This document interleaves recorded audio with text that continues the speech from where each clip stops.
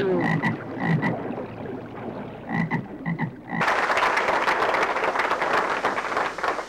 afternoon, fellow Toastmasters and very welcome guests. Those of us that make our living in the public sector really look forward to being able to speak before a Toastmasters group. I've found, more than the regulated community, that Toastmasters are generally supportive and unforgiving. Actually, they're more forgiving than the regulated community. Joanne and I have really been looking forward to this trip.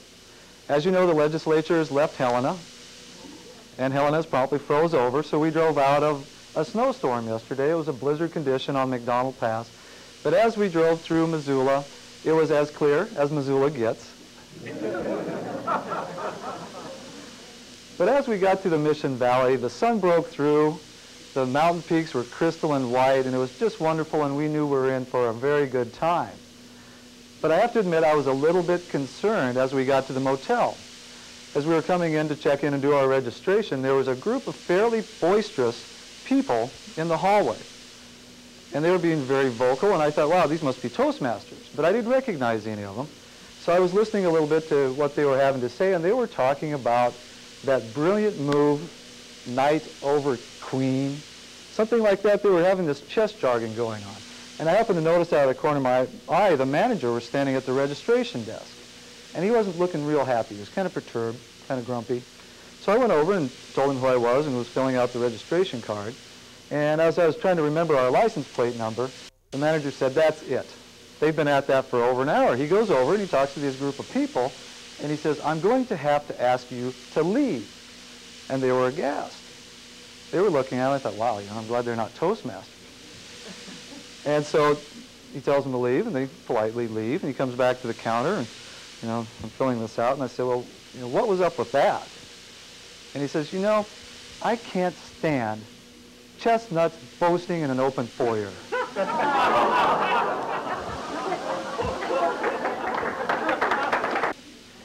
Scott Wilson?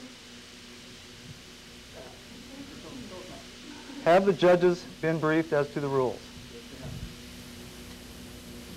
Mark, have the contestants been briefed? Yes, sir, they have.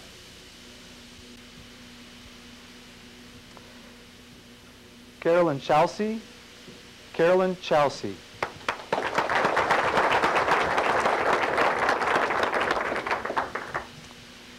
The word for the day is itinerant, which means traveling from place to place. Example is, we must have itinerant area governors in order to provide coverage for the area clubs. The table topic today is what can District 17 do to enhance the Toastmaster experience for each member in the district? I'll repeat.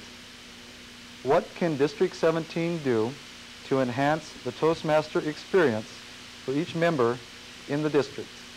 Again, the word of the day is itinerant.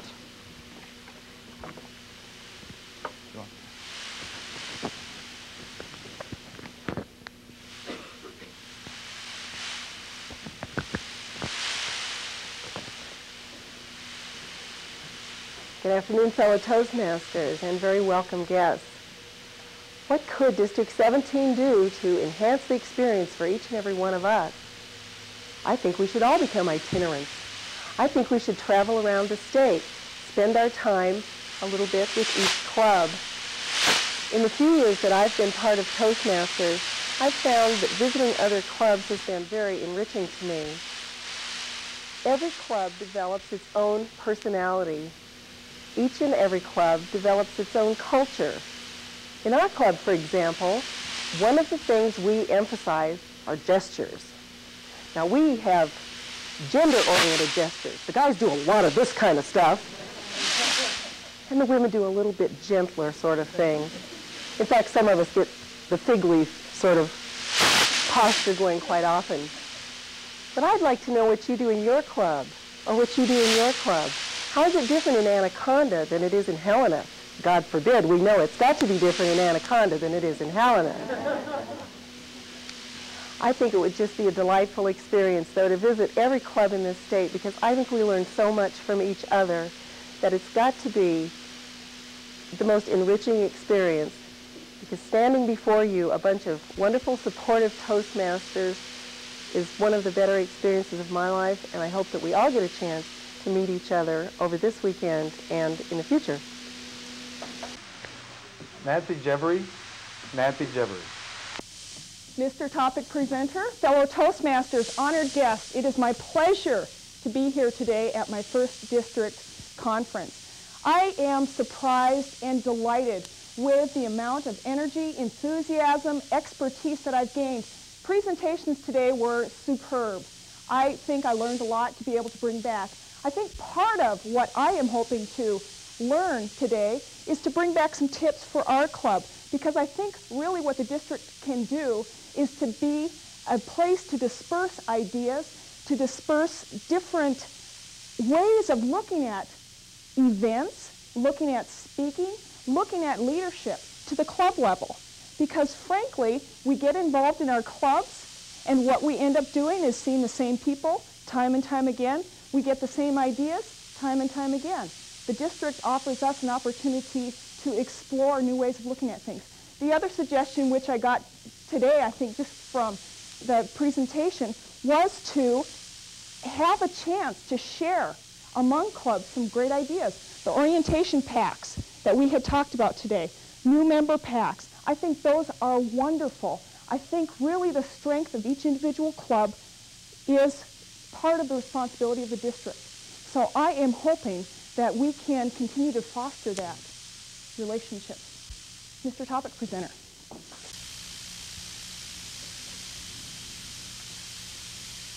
Sharon Solom. Sharon Solom. That is a great question, because I thought of exactly this thing this morning while I was talking with Bruce Trippett. He bounded into the room this morning for breakfast. The rest of us were searching for coffee. Bruce is ready to go, and he doesn't even drink coffee. What I want us to do is bring Bruce Trippett back to Montana, have him be a member of my club, or at least District 17, and I think that will do a lot for us, because we already are a pretty fun group. I have been to a lot of these conventions and just had a great time. I've made great many friends, and I think that the fun level is about here. Adding Bruce would bring it up here. Bruce already travels a lot for Toastmasters. He's a very itinerant Toastmaster, and I think that he wouldn't mind being the district governor here. Montana is a huge state. It would be not a problem for Bruce. He would just be going here and there and here and there at 500 miles an hour, no matter where he went or when he went. I think that's what we need, is to have some more high energy in Toastmaster, and Bruce would be a great mentor, and that is a program that I really advocate for us all too. So think it over. Bruce, if you kind of could just think about it a little bit, we would appreciate you coming back to District 17. Julene Lesotho.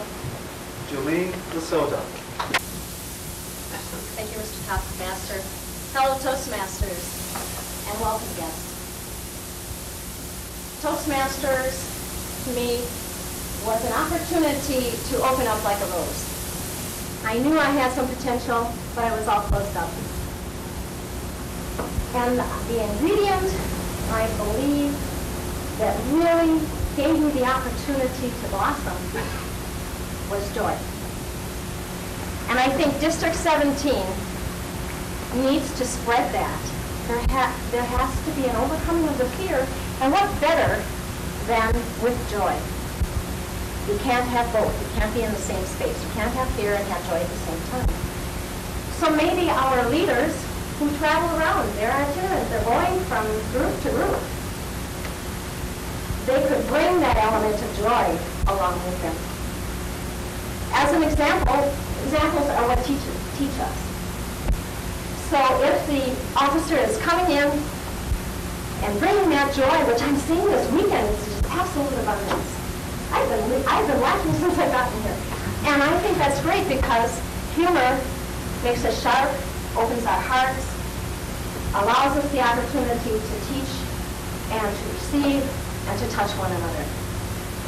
So I think the best way for Area 17 to improve each and every one of us as individuals is through that little bit of element of joy. Jeff Hammerman. Jeff Hammerman. Mr. Topic Master, fellow Toastmasters, distinguished guests.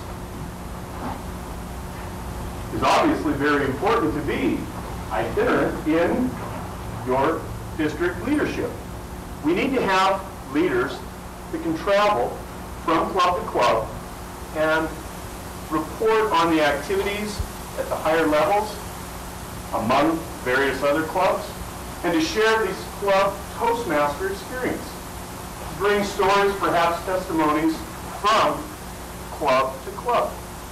For instance, my own Toastmaster testimony would go something like this. I was relating earlier with my lunch table here. When I was first a Toastmaster, before I became a Toastmaster, I was an extremely phobic speaker. As a matter of fact, if I was having to get up and speak in front of a crowd of this size, my voice would shake, my hands would go ice cold, my heart would race, my mind, I couldn't even think straight. I wouldn't know what I was even saying. And people would tell me that, you know, I don't notice that. You seem to have humor. You seem to do okay. But to me, that wasn't enough, because it wasn't going to be any good when they put that on my tombstone. Here lies a man who didn't look like he was afraid. He died of fear at the podium.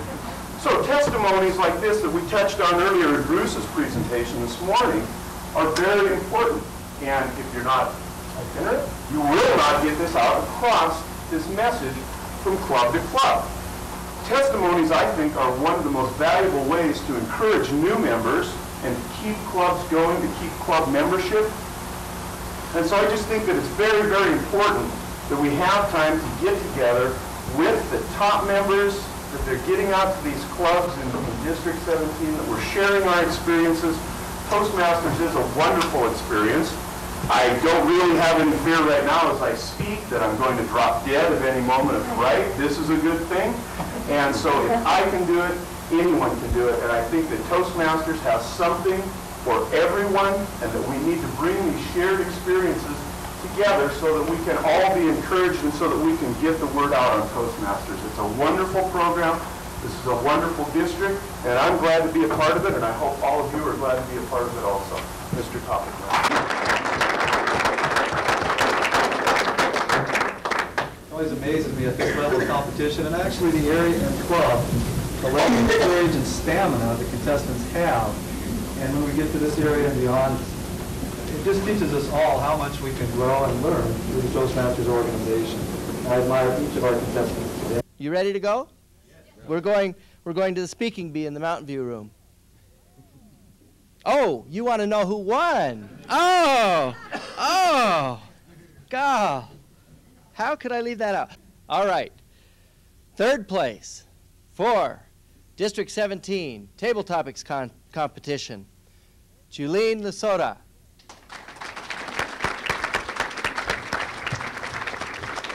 Congratulations, Julene. Nice job. Second place, District 17 Table Topics competition, Nancy Jevry.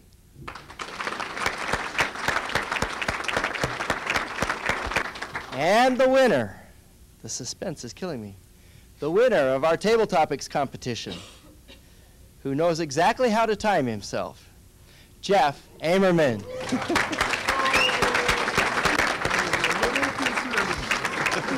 Congratulations. That's yours, and this is yours. Thank you very much. Good job, Jeff. Thank you. Thank you for being here, for without an audience, it's very hard to be a speaker. We appreciate your participation at your level today, and I hope you can continue to enjoy the activities of this afternoon and this evening. We are adjourned to the speaking bee in the Mountain View room, a 15-minute hike. There's a latrine stop in between here and there if you need one of those.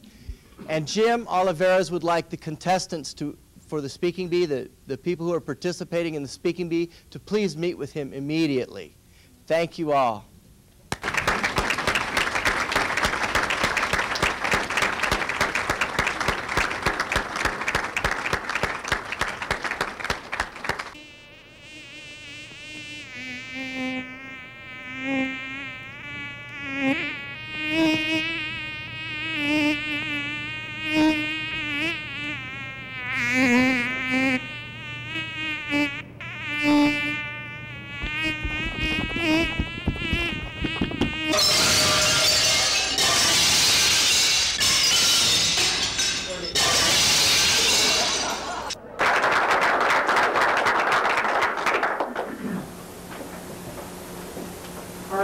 speaker tonight, Samuel Richter, Receiving Love. Receiving Love, Samuel Richter. If you have enough love, you can be the most powerful and happiest person in the world. This is a quote from the famous metaphysical author, Dr. Emmett Fox. The absence of love is the most frightening thing that can happen to a human being. I say to you tonight that the human instinct is to have a happy relationship. The human instinct is to have love. Tonight I'm going to contrast two types of individuals who seek love. The first one is one who I call a taker. A taker is one that wants something but does not want to give anything back. A taker is characterized by, for example, hogging the conversation. A taker is characterized by, in their conversation, saying a lot of I's and me's and talking about themselves. The second type of person is called a giver. A giver seeks love by giving. They expect to receive love back by actually giving something. Now, I thought about this for a minute, and I analyzed myself, and how do I go about doing this? How can I get love by giving? And I thought for a minute, and during my thoughts, I thought about my grandparents. And I thought about those people in old folks' homes. The people, you go in there, and you see in their eyes that they're missing something. Some of them have nobody. Some of them think that they have been forgotten.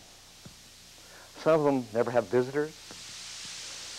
And there's a certain emptiness in there. And I suggest this. I suggest that in order to receive love and to give love is go into one of these old folks' homes and maybe adopt one of them and share things with them. And yes, even hug them. And I tell you what, you do that, and you will see a gleam in their eyes, a reason for living. You will see tears of joy come down their cheeks. Another part of giving that I always like because of my occupation, and that is a team. A team. A team gets together before they go out in competition. They get together. They go, team! And then they go out and compete. That is a really special love because every day they're practicing, they're giving to each other. And in competition, they're giving to each other. And that type of love, if they love each other, they are truly a team. They are something greater than themselves. There's a story that is really dear to me. Ever since I heard it over and saw it on a 2020 program, and it concerns giving. It's a story about a lady named Linda Bristol. She was a teacher, an outstanding teacher. She developed a tumor, a cancerous tumor in her brain. And the doctors gave her 6 months to live. And she thought to herself, well, if I only have 6 months to live, I'm going to do what I love to do best, which is create. So she painted, and her paintings were so good they were sold at galleries. She wrote poetry, which was published. And just before she died, she decided to donate her organs to others, give her organs to others so they can use them possibly. And it just so happened her eyes got sent to an eye bank in New Jersey. And her eyes were received by a young man. The young man was able to see because of her eyes. This young man was so grateful, he contacted the eye bank to find out who the parents of these eyes, of Linda's eyes, so he could go and thank them. And he found the parents in Staten Island. He came to their house unannounced. The parents hugged him because they were grateful that their daughter could actually help someone. And they offered that he stay there for a while. He stayed there. He started looking around and noticing that a lot of the things that he liked, that Linda liked also, like, for example, reading Plato, and he read Plato in Braille. And during a special time, a moment, the mother started looking at him. And she said, "You look familiar. I've seen you somewhere before." Then it hit her. She ran upstairs to Linda's room, and the last painting that she did, she brought it down. It was a portrait. It was a portrait of that young man. And right below that portrait was a poem that went like this: "Two hearts passing in the night, falling in love, not able to see each other's sight. I say to you tonight, if you really want to receive love, you've got to receive love by giving it." Thank you.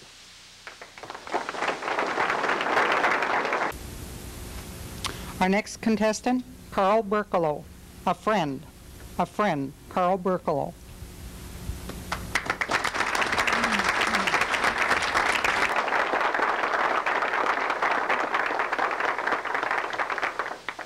Madam Toastmaster, fellow Toastmasters, and most welcome guests.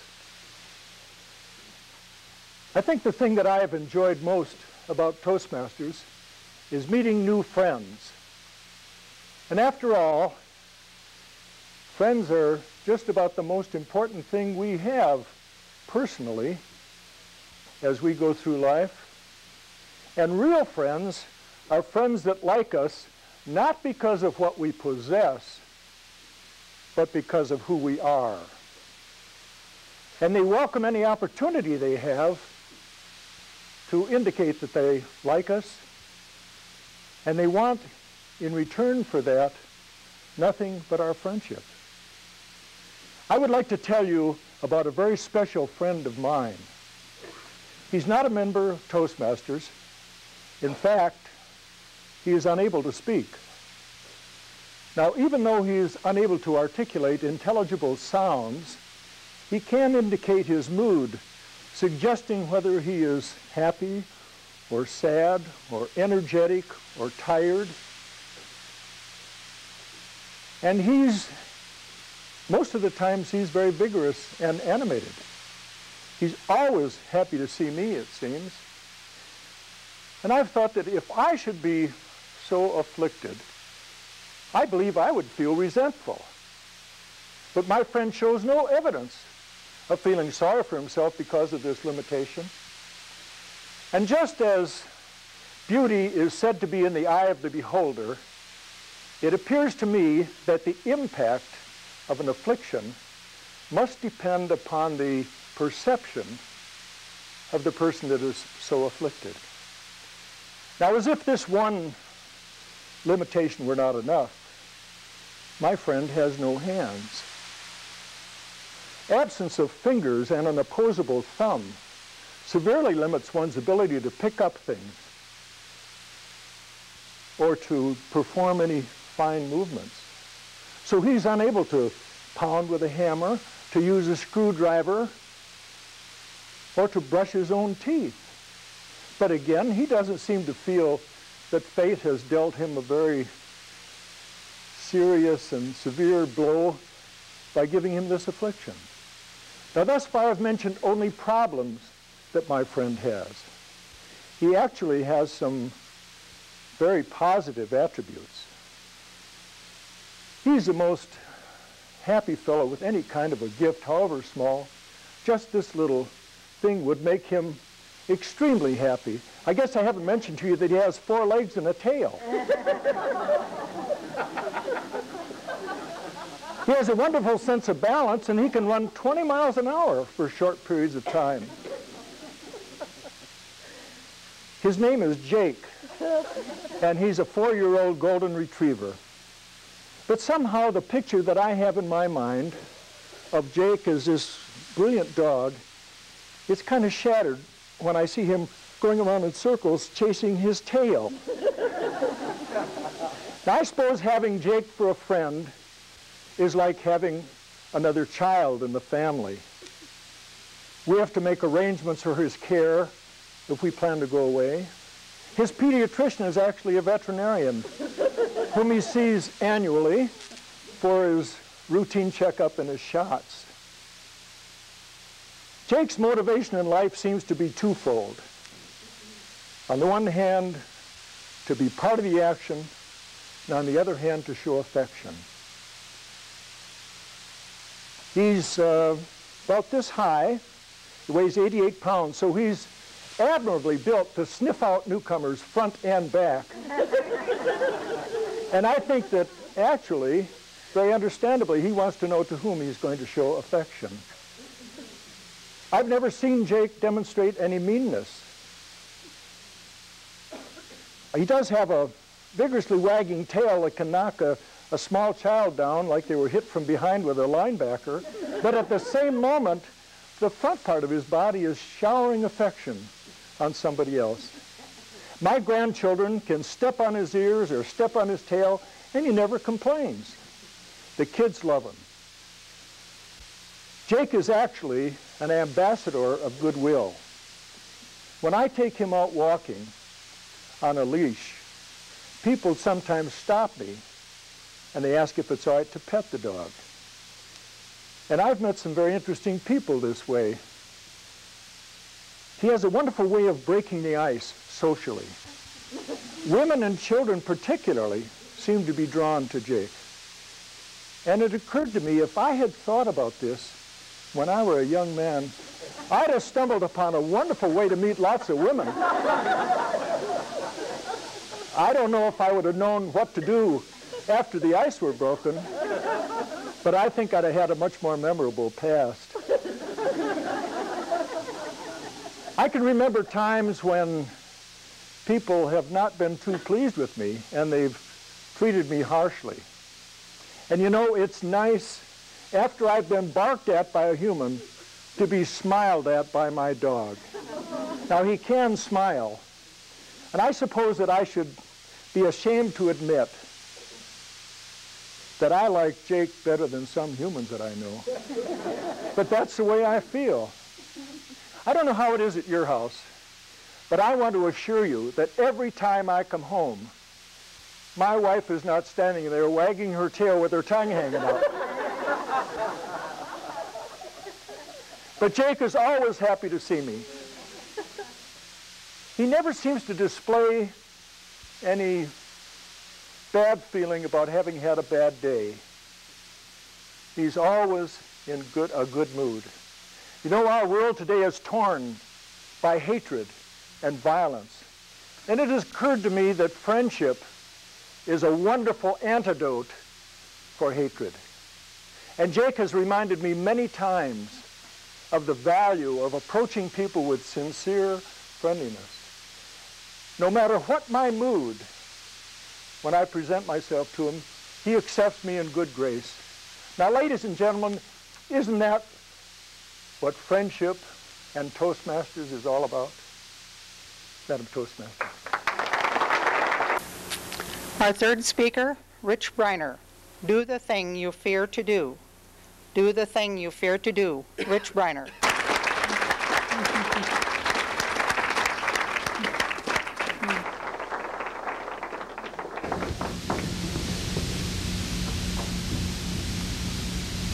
I'm 12 years old, and I'm standing in line at the high diving board at Lakewood Park outdoor swimming pool. I got goosebumps. My palms are sweaty. My knees are knocking. My heart is pounding. What am I doing here? My brother Mickey is a head shorter than me and 2 years younger than me. And he can dive off of that diving board. And me, Richie, his older brother, the wimp, can't do it. But today's the day I'm going to show him. It's my turn. I grab that cold steel and I start to climb, and it feels like a beanstalk going up to the sky. And I'm up there, and boy, is it high up there. I edge my way out that diving board. I get halfway out when suddenly I realize the railing only goes halfway. I'm going to have to go the rest of the way unaided. That diving board is this wide, but at that moment, for me, it felt like a 2x4. I tight-roped out that 2x4. I curled my toes over the edge, and I jumped. I'm in the water. I'm okay. Wait till Mickey hears about this. Exhilaration lies on the other side of fear. Fellow Toastmasters and guests, what is it for you and me? Is it fear of public speaking? Maybe not. Fear of asserting yourself? Fear of changing jobs or careers? Maybe it's fear of being alone, or fear of aging, or maybe it's fear of ending a relationship, or losing a loved one. Or maybe it's fear of being out in front of this lectern with no notes, or fear of wearing red socks in public. Susan Jeffers, in her book, Feel the Fear and Do It Anyway, says that there is an epidemic of fear in this country. We fear beginnings, we fear endings, we fear life, we fear death, we fear success, we fear failure. What does she say to do about it? She says that we should treat fear as a fact of life, not as an obstacle to our goals. In other words, she says that we should feel the fear and do it anyway. Easy for her to say. She wasn't there. February 1970, I was a college student at Kulas Auditorium on the John Carroll University campus. I was sitting in the front row that night, so close to the stage I could touch it. There were 400 people behind me packed into that auditorium. We were 4 miles from polluted Lake Erie. Who was the speaker? Ralph Nader, consumer advocate. Ralph Nader had been speaking for 20 minutes, and I hadn't heard one word that he said. Why? Because Ralph Nader was losing his voice right before my ears. I was the closest person to him. He was speaking and he was losing his voice. And I was looking up on the lectern. There was no water. There was no one on stage to help Ralph Nader out. But I wasn't going to help him. Why? Because I'd have to go to the aisle, turn and face 800 eyeballs and go back. Well, I wasn't going to do it. Well, Ralph kept speaking. Nobody was helping him. His voice was getting worse, so I got up. I went to the aisle. I faced those 800 eyeballs. I went to the lobby. I looked around. I found a Dixie cup. I reached it out. And I carried that Dixie cup ever so carefully all the way to the front of the stage. I took 2 steps to the right, and I took 4 steps up on stage. I was on stage with Ralph Nader, and as I turned to walk across that stage, I could feel 800 eyeballs. At that moment, I said to myself, "Don't trip now, Briner." I walked across that stage and I set that glass of water right on that lectern. Ralph Nader didn't bat an eyelash, didn't even acknowledge my presence. I went and I sat back down in my seat, and once again, Ralph Nader spoke for 20 more minutes, and I didn't hear one word he said. What was I thinking? I was thinking, Pick up the glass, Ralph. Drink the water, Ralph. And I was thinking that my friends were thinking, look at that Turkey Briner up on stage with Ralph Nader. What a hot dog he is. And look at, Ralph isn't even drinking the water. Briner, what a hot dog, what a turkey. That's what I was thinking that they were thinking. Well, the speech ended, and Ralph Nader said, any questions? I wanted to ask him why he didn't drink the water. But I wasn't going to raise my hand in front of all these people. But then I thought, wait a minute, Briner. You've already been on stage with this dude. You've almost done a soft shoe up there. How tough can it be to raise your hand? So I did. He called on me first. I was so close. Pointed right at me. I stood up and I said, Mr. Nader, I'm the guy who gave you the glass of water, and I was wondering if the reason you didn't drink it is because it came from Lake Erie. All of a sudden, all around, people started laughing. Somebody started applauding. Everybody started applauding. The place was applauding, not Ralph Nader. They were applauding my question, the one that I almost never asked. Rollo May says, every encounter is an act of courage. But Ralph Waldo Emerson says it the best. Do the thing you fear to do, and the death of fear is certain. Mr. Toastmaster. Our fourth contestant is Carolyn Shosey. Close, not quite. A place where no bird sang. A place where no bird sang. Carolyn Shosey.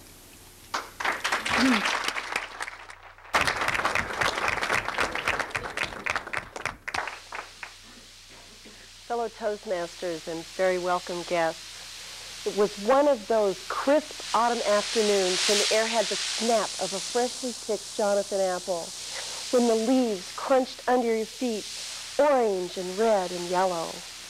And the birds, oh, the birds were just filling the air with their song, chirping and chattering, packing up, getting ready to head south for the winter. We'd lived in Germany for about a year then, and I'd been pregnant most of that time, but our little son was 3 months old. We decided that was the day to get out for an adventure because it was a day when everything was good and right. So we put him in the car and drove 30 miles or so down the road to Bergen-Belsen, one of the lesser-known concentration camps of World War II. I had had a real morbid curiosity about what this place might be like. I assumed there'd be concertina wire and broken hulks of guard towers looming over the top of it. But when we got there, it wasn't like that at all. Instead, there was a fenced enclosure the size of a couple of football fields, rolling green lawns off into the distance. And this expanse of green was broken by only 2 structures. Near the parking lot was a 1-story brick building, and halfway across those lawns was a white obelisk that pierced that crystal blue sky. I pushed my son's buggy into that building near the entrance, and there I saw what I had anticipated. Photographs covered the walls, pictures of bodies, people with sunken cheeks and hollow eyes, arms grasping through the fence, reaching for freedom. I read what it was like when those Allied soldiers arrived there, April 15th, 1945. How the stench was overwhelming, how their grief was unbearable because the bodies and souls were so far broken that even their most valiant efforts couldn't save them. After the assault of those pictures, I pushed my son's buggy back outside for a breath of air. and he began to cry. No, he didn't begin to cry. He began to scream, and I picked him up, and no amount of cradling and cajoling could stop his infant agony. A friend who had come with us offered to take him back to the car, and as she crossed into the parking lot, the crying stopped. So she turned and started to come back to join us, but the minute she crossed that portal into the concentration camp, the screaming began again. What was it that this tiny child could sense? Are there some places so evil that even an infant knows it? With a resigned wave, she turned and went back to the car, and I started off across that obelisk in the middle of this field. Toward the top of it was a Star of David, and under, in Hebrew, were written the words, "Earth shall not forget what happened here." What happened here was the slaughter of 30,000 people. Jews, Poles, Slavs, Gypsies, men, women, children, babies like mine. As I stopped to let this thought sink in, I realized that those rolling green lawns that I had thought were so beautifully manicured when I first entered were not what I had thought. These were mass graves. I was standing in the middle of mass graves. Here the Nazis had dug huge trenches and thrown the bodies of those people they had killed and taken bulldozers and shoved the dirt to hide their guilt.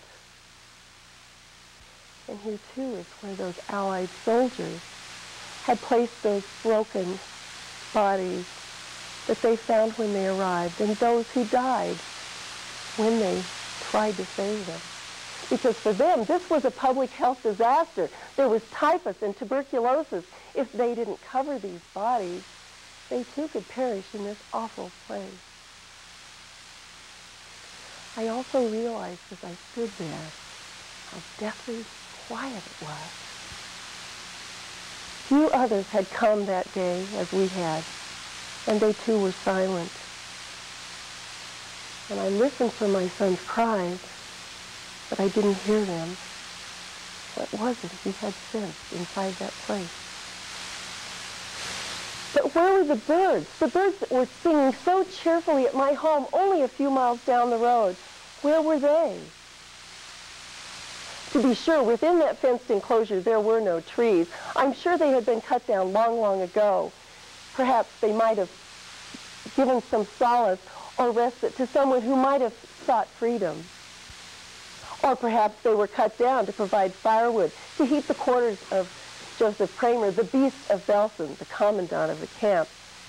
Surely they wouldn't want him to die, freezing and starving like the others there. But beyond those fences was a forest. There should have been birds. There should have been singing. But there was only silence. Perhaps as my tiny son had sensed in some place so ancient and so spiritual that we cannot know on this earthly level. This was an evil place. This was a dead place. This was a place where no birds sang.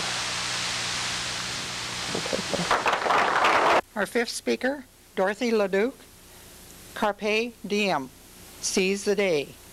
Dorothy LeDuc, Carpe Diem, Seize the Day.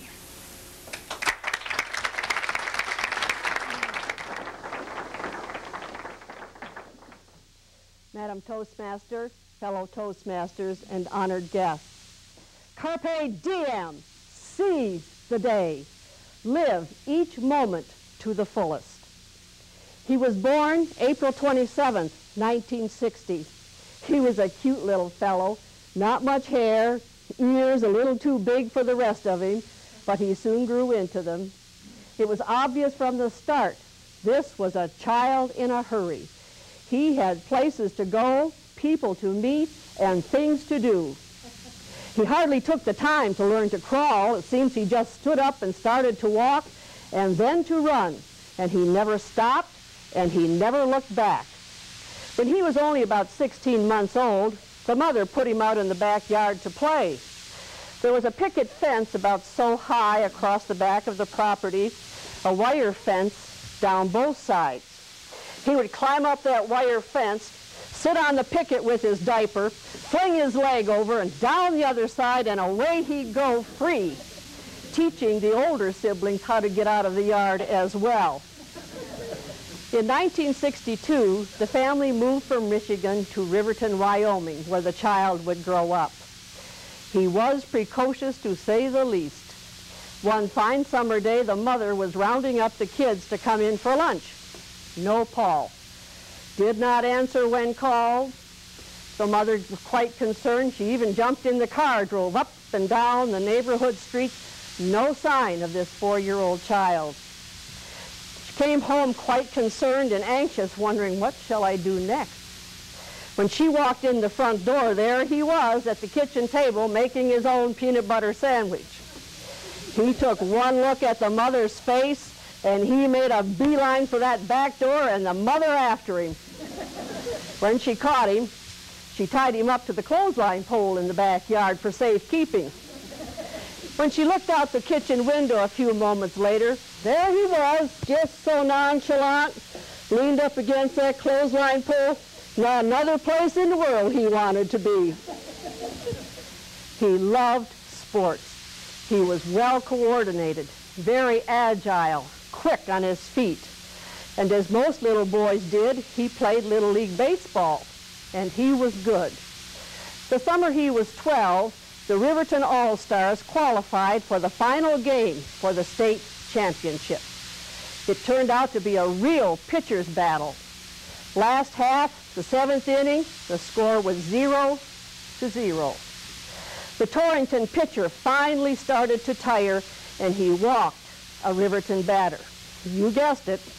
The clutch hitter was up to bat, and yes, he did. He got a hit, drove in the only run of the game. He was the hero of the hour, and Riverton won the state championship. He loved football, but he was a little guy, small in stature, and he tried. He played football in 7th and 8th grade and junior high, but he really took quite a drubbing. By the end of 8th grade, he had decided he was just too small to play football.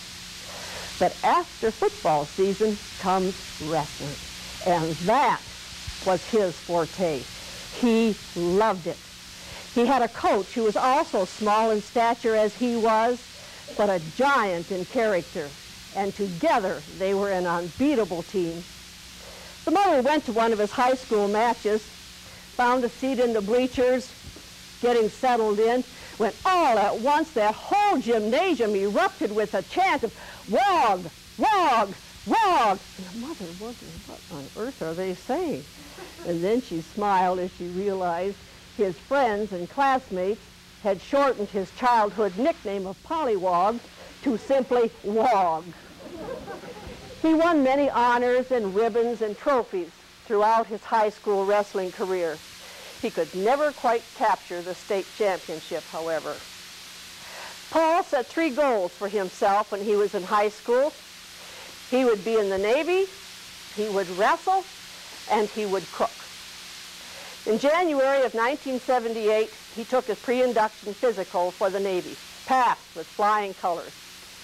In May at graduation time, he was awarded the coveted silver tray, the outstanding student in the high school cooking department.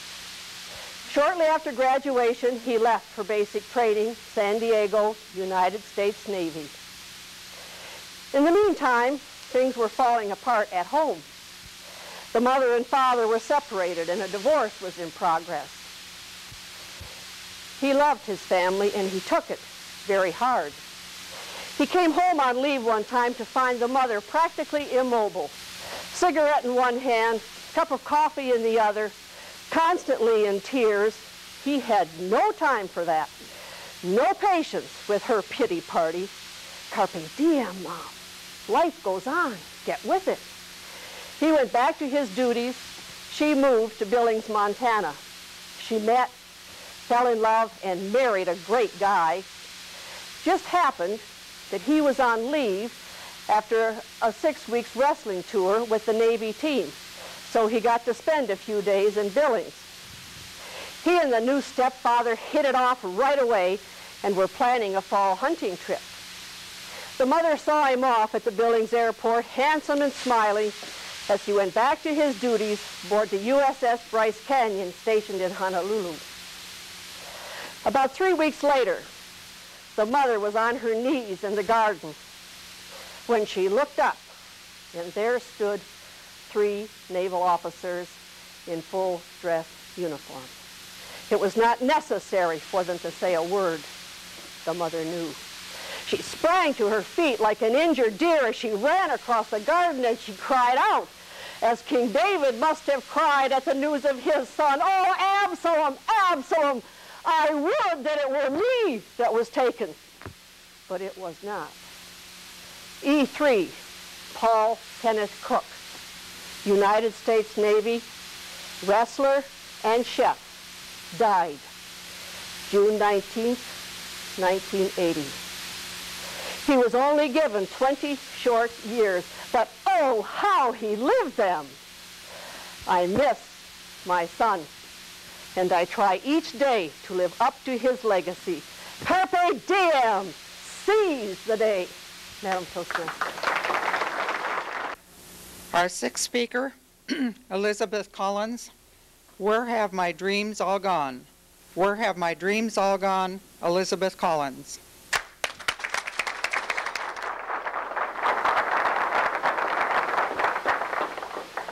Madam Toastmaster, fellow Toastmasters and friends, have you ever asked yourself, where have my dreams all gone?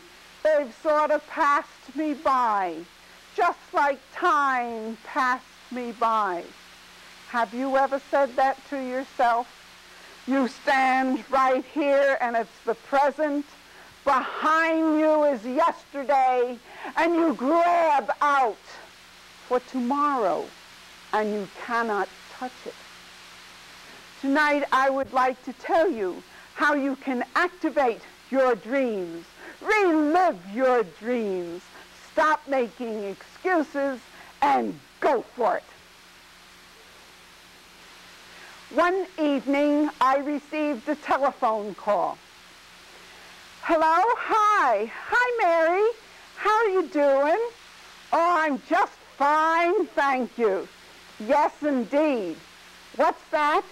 You're talking too fast. A little slower, please. Ron did what? Oh, Mary, that's magnificent. Yes, yes, I'll come right over to the house now. Put the coffee on. Yes, I will. Bye, Mary. And I did. Mary is my best friend, and she has a son, Ron. And you know what happened? He won a 4-year scholarship to Princeton University. Now, Princeton University is one of the 10 most prestigious schools in the United States. And Ron had always said when he was that high and growing up, yes, I'm going to go there. And he was accepted. Now you ask, how did Ron accomplish this? Ron had a dream, and he took goals, and he made the goals to the step to the dreams, and he just flew with it, just flew with it. Now, goals are often hard to do because with a goal, you have to have human labor, you have to have self-honesty, you have to have courage, and you have to have faith that you will do it. And there are certain steps that you must take to complete a goal. The first step is inspiration. And then you take action to this inspiration. And then when you take action, you have realization and an insight. Then you declare it. And after you declare it frequently, what have you got? You got exaltation, joy and enthusiasm. You made your dream come true. What you say? I can't do that. I'm too old. I'm not young anymore. Let the young ones do that. Is that how you feel? Fiddlesticks! Be true to yourself. There's only one of you, and you are worth it. Dreams are your very, very special gift to yourself for you to enjoy. Dreams, when accomplished, are those memories that are yours alone and can never be taken away from you. I have 2 dreams as yet undone. I am going hot air ballooning for the first dream, and the second dream, I'm going sailing with a full sail into the sunset. Now, the first dream I'm going to do is hot air ballooning, right, and what I'm going to do is rise up from the earth into the world's blue yonder. Up in that limitless blue sky, free as a bird will I fly, up and down and over the currents, with not a care or a worry of the world. I will be free. Oh, what the most delicious, exciting experience it will be.